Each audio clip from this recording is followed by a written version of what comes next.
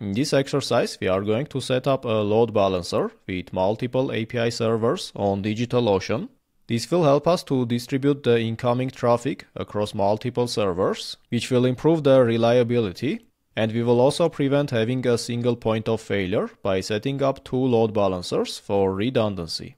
We'll do this in 3 simple steps. First, we'll create the additional servers in DigitalOcean with the same Nginx configuration for all of them, and then we will set up the load balancers and we'll configure it to distribute the traffic across multiple servers. And as you will see, it's actually easier than you probably think. In the first step, we will go to our droplets of our DigitalOcean account. If you remember, this is the droplet that we have set up in the previous exercise. So we will go inside of this user management system. Now we want to create a copy of this API, and there are 2 ways that we can do this. We can either set up a new droplet and then do the exact configurations as we have here, or a better and easier approach is to go to the snapshots of this droplet. Snapshot is basically a copy of this droplet at this exact point. We can click on Take Live Snapshot. This will start creating the snapshot of this API at this exact moment. This will generate the snapshot of this API here, but it didn't generate a clone of our API yet. And for that, we need to click on the More option here and then create droplet based on this snapshot. Here for the droplet, make sure that you select the same region that you selected for the previous server. In my case, it's in San Francisco and in the 3rd data center. And everything else will remain the same. I will just downsize this droplet as we don't need too much power here. And you can choose to rename this. For example, we can say instance 2 of the user management system and we can create the droplet. Now we can go into our new droplet and in the Access tab, we can launch the droplet console. And first we can check whether our app is cloned properly or not by doing ls, and you can see that we have the Git repository of our user management system. Next we need to allow the port where this app will be running, and in our case it will be on port 3000, so we will do sudo ufw allow port 3000. This will update the rules to allow this port to be accessed from the internet. And next we need to navigate to our Git repository and we just need to start our server by doing npm start.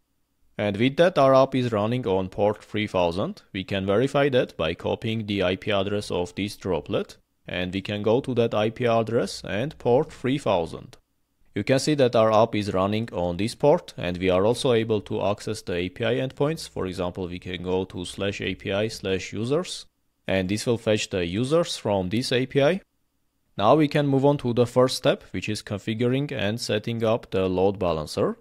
For that, we will go to the networking tab of this panel. And here, the 3rd option is load balancers. So we can create a regional or global load balancer here. The difference between those is regional means that you are distributing traffic in the same region across different servers, but all of these servers are in that region. And global means that you set up one single global load balancer, and this will be responsible for distributing the traffic. So in case of global, let's say you have some users in Europe and some of them are in US. If you set this up to be global, it has to be in one side of the world. Let's say it is in US. In this case, the users from Europe will need to make unnecessary long requests to reach to your load balancer in US. And of course it will be slower for them compared to users in US. So it's a better approach to set this up as regional. You can have multiple load balancers. Some of them can be in US for US users and some of them can be in Europe for Europe users. And similarly, you can have this distributed geographically to be close to your end users. Now in our case, we need to choose the exact same data center where we set up the droplets. In my case, it was in San Francisco and in the 3rd data center. Now if I scroll down, the next option is the network visibility. So you can set this to be either external for users so that users can access it from the internet, or this can also be internal, but in this case users won't be able to access this from the internet.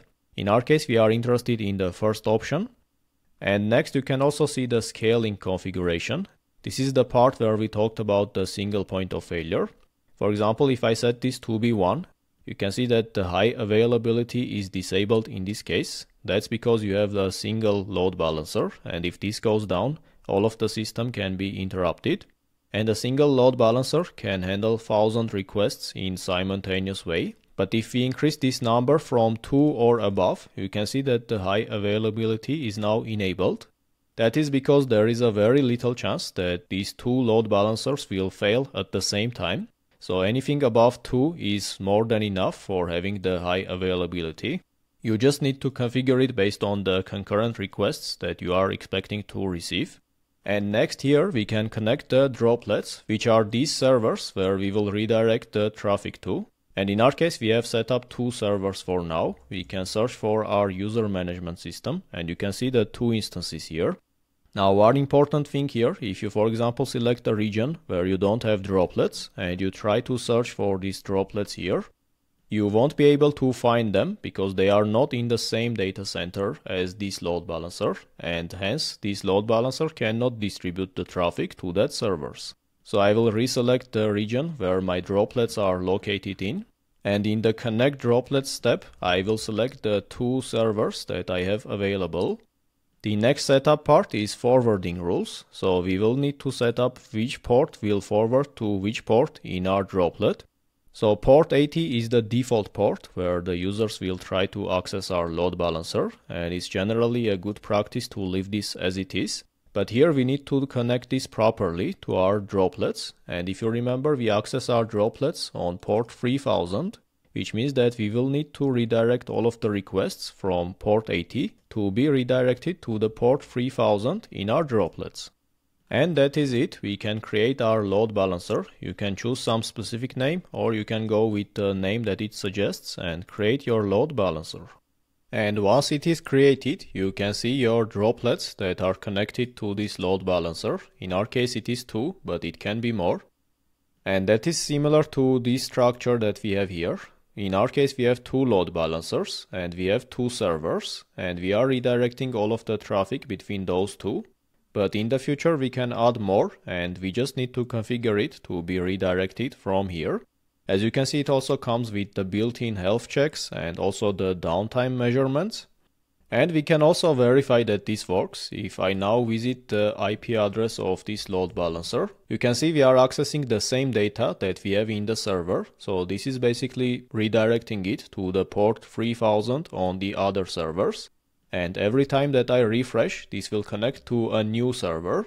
And we can also access all of the routes that we have in the APIs, like API/users and API/any other routes that we have available.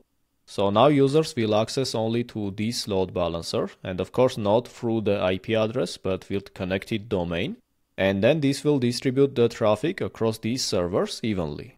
And in the graphs you have all of the necessary data, like how many HTTP requests you are getting per second and how many active connections you have, and also the health checks of these servers. So you have the health checks of all of the connected servers, and whenever one of them or any of them goes down, it will let you know, and it will also redirect all of the traffic to the healthy servers.